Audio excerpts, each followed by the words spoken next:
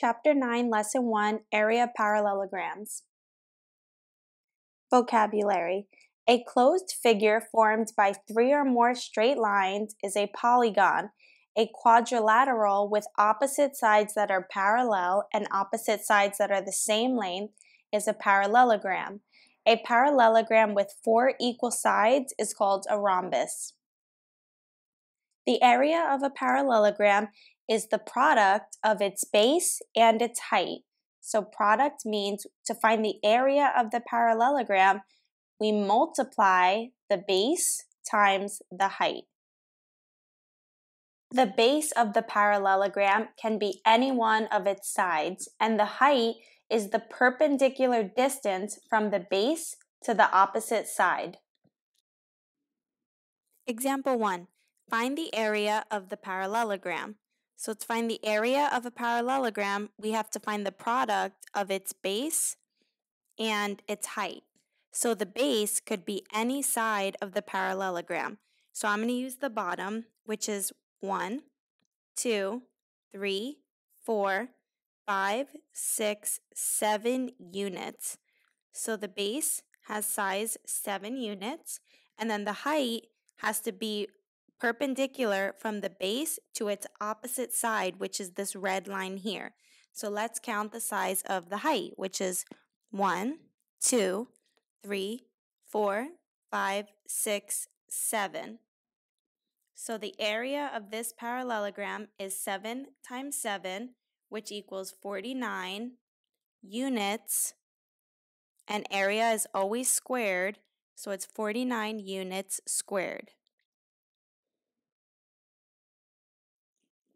Example 2. Find the area of the parallelogram. So area of a parallelogram is base times height. And we know that base could be any side, so I can use 18 or I can use 13. But I'm going to use 18 as my base because we know the perpendicular distance from this side to this side is 12. But we don't know the perpendicular distance from side 13 to this side.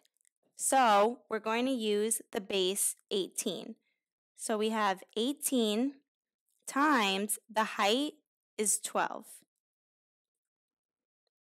So we have 18 times 12, which gives us 16. 2 times 1 is 2, plus 1 is 3. Then we have 1 times 8 is 8, and 1 times 1 is 1. We get 6, 11, and 2. So the area of this parallelogram is 216 meters squared. Area is always squared. Pause the video here and try this one yourself to check for understanding.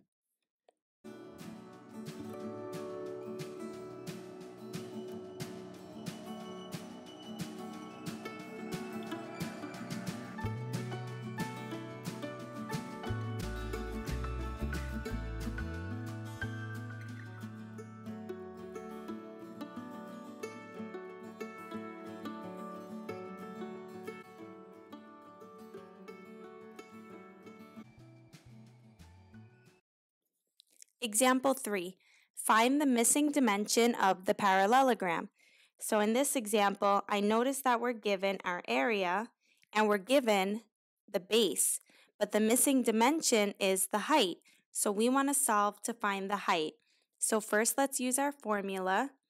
Area equals base times height, and fill in the given information. So we're given the area, which is 77 inches squared, equal to, we're given the base, which is 11 inches, times, we don't know the height, so we're going to leave that as a variable. Now we can solve using inverse operations to solve for our height. So h is being multiplied by 11, so we could do the inverse and divide both sides by 11. 11 over 11 cancels out, and we're left with h equals 77 divided by 11 gives us 7. So the height is equal to 7 inches.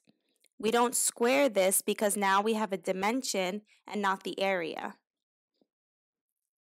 Pause the video here and try this one yourself.